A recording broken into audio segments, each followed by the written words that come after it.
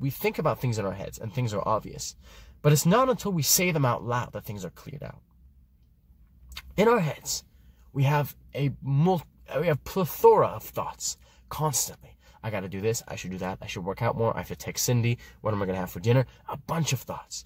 And a lot of the times, my friends, because we have so many thoughts and they're overlapping constantly, it is like being in a room full of people where everybody's having a different conversation and you're trying to listen. And so you listen to 2-3 seconds on this, 2-3 seconds on that. So it sounds familiar, but you don't really think about it in depthly. And the reason why I want to talk about communication and verbalizing things are, there have been many times in my life where I'm searching for an answer, only to realize that I already had it. But because I was in that crowded room and all the words are overlapping, the conversations are overlapping, I can't actually hear it. So it wasn't until I started speaking out loud that things started to make sense. Now, at first glance, it can sound weird. It can be like, oh, Daniel's just sitting by himself talking out loud like this. But in reality, folks, personal example, I turned to questions.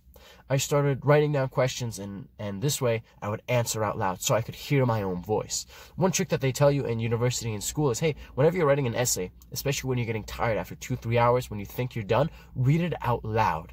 Because we have tendencies when we're reading something in our heads, we can skip over things. But the majority of the time, 9 out of 10 times, for my case anyways, when I'm reading something out loud, I can catch things a lot easier. Whether there be grammatical mistakes, sentence transitions, things just not flowing properly. I would highly recommend this, my friends, to use that sort of a mindset of verbalizing your thoughts with your feelings. So let's say you're going through something stressful, you're frustrated, just really like almost counsel yourself. Think, why am I frustrated? And then give yourself an answer. Well, I'm frustrated because, she's told me she wasn't going to do this again, but she did it again.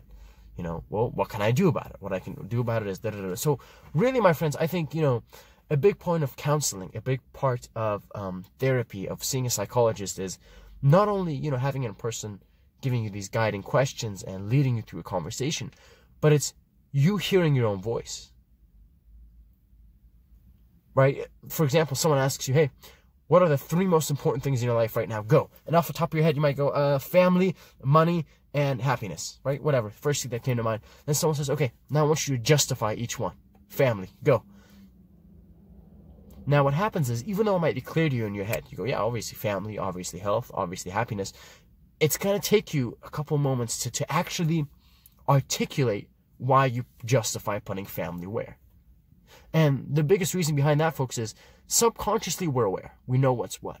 But it takes conscious effort to think deeply about certain matters and really get in depth past the surface level of, okay, why did I say family first? Why is that at the top of the list?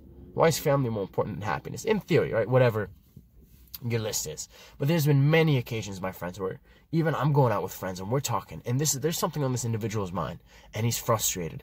And just getting him to talk out loud, letting him hear his own voice, has, in my own experiences, it's made an improvement. It's made them better. I know at first glance it comes off as, well, Daniel, like, what's the difference? Whatever you say in your head, you're just repeating out here. But my friends, you have to do it. You have to do it until you notice it. Because when you say things out loud, it is actually possible to say things out loud and not realize something until the words leave your mouth. There's been more than one time where I'm sitting in front of the camera, I'm talking, and I literally say a sentence, and in my head I'm like, oh, that was pretty smooth. And then but I didn't think of it until I said it. And as soon as it comes out of my mouth, I'm like, okay, let's build off of that. What can I say to transition off of that? So really, folks, I don't want you to think, oh, well, Daniel wants me to just go sit outside and start talking to myself like a lunatic. Not exactly, but whether you want to look to journaling or just talking to a friend when you're thinking about counseling, when you're thinking about, how to make someone feel heard, and, the real power of giving someone an answer, without forcing an answer down their throat, is just having them talk. Just having them talk, listen to their own voice, and a lot of the times they have their own answers. Now, one thing that you're going to notice with these podcasts, or whether you're watching these 2 videos, is I'm going to start getting repetitive.